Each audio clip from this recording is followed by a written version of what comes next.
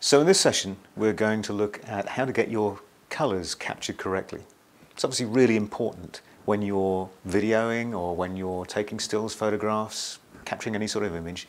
You need to get those images correct colour-wise. Now it may be that perhaps in all instances it's not so important for you, but if you are doing product capture or product photography, product videography, maybe things like weddings as well, where you've got to get those colours correct. The bride's dress has to be the right colour. And when you've got mixed lighting conditions, you've got situations where perhaps during the day your models or your subjects go into different lighting conditions, you really need to be able to get that linearity. You need to get it correct, the same across all those different lighting conditions. Classically in weddings, for instance, if you are maybe taking some shots in a church and likewise outside for group shots, and maybe for things like taking reception as well, then different lighting conditions, it could be sodium and one, could be entirely different, obviously daylight outside. We need to get those levels, that linearity correct. And that's why we've got something like a colour card basically. So it comes in different varieties. This is the SpyderCHECKR. Great card actually. So big, obviously, it's a decent size. The idea there is it can fold flat, quite robust and so on, so that's good. You need something you can carry around and not be worried about what's going to happen to it. But when it folds out, it can be tripod mounted or lighting rig mounted. Pop it in there basically. Don't need to have somebody else holding it, although you could do if you have somebody to hold it. But it gives you something you can aim for.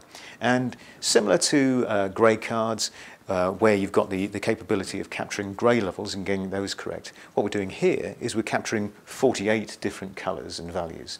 So therefore that gives you a great opportunity to have all of those colours referred and a calibration basically created from that. So what we're going to do is we're going to go into some shoots that we've already done, and we're going to look how that's being applied basically. So key thing, basically shoot this in every lighting condition you're in. Whether that's stills or video, capture it at the front end or maybe at the end. Doesn't actually matter when during the session, but basically just capture it at some point.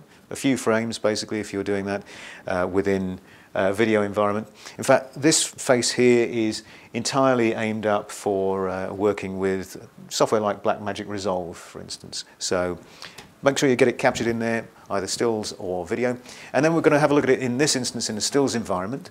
So we're going to go into Lightroom. So here we've got a picture of the calibration chart within Lightroom. So we're taking it in stills scenario here. So what we've done is we've captured it, actually cropped it down now. And one of the key things about the color chart here is it needs to be big enough that you can actually shoot and crop down. And you need to shoot your images in a similar sort of amount of room to what your end images will be, i.e. if you're doing a group scene that's about 30 people across, you need to shoot your colour chart in that same environment. So you're actually metering for the same lighting conditions, not just zooming in on the actual chart itself and only metering for the chart. So therefore, what we've done here is we've actually done that, we've shot it, we've cropped it down now. And so now we're going to go into a simple three-stage process. First of all, we know that this square here is a 96% white, and this square here is a 4% black. And we also know that we've got a white balance tool. So what we're going to do first of all is start off by removing any overall colour cast, just by clicking on that grey square there and taking out any overall colour cast. And then we're going to look at the readings. Now if you look at the histogram on the right hand side at the top, you can see that is now spot on 96%. So we know the exposure is correct. If it wasn't correct, we'd actually use the exposure slider over on the right hand side to adjust the exposure to get that reading correct. Down the bottom here, we've got a 4% black, so maybe a little bit low on that, so we can adjust that with the blacks basically, so we just drop that down a little bit, so we've actually got that somewhere nearer to 4%. I mean, we're taking an average reading of that RGB value just under the histogram there. So having got our exposure and our contrast levels correct, we're just going to pop over here into our edit menu and go down to the edit in SpyderCHECKR app. Now this is an app that comes with the SpyderCHECKR in this case, and it's a plugin that sits on Mac and PC, so no problems there. And we're just going to pop open our image here in the relevant app, and that's going to allow us to, rather than our having to go through every colour here and read our readings on the screen, using a colour picker and adjust accordingly. What we're going to do here is we have the 48 points of colour. I'm just moving them in front of the actual cropped shot in the background there. Just drop those points, so we've got the sample points just over the right squares. Essentially we're just making sure that we've actually got this square in frame. We're coming out of Lightroom, so we're going to save back into Lightroom here, but we can go back into Camera Raw or Hasselblad Focus, and we're going to give that a save calibration, give it a name, so we're going to call that our Monday morning outside calibration. Click OK, and that's it. We've now done that. It's created a preset which actually appears as a calibration preset over in our develop menu here under presets. It should appear under user presets.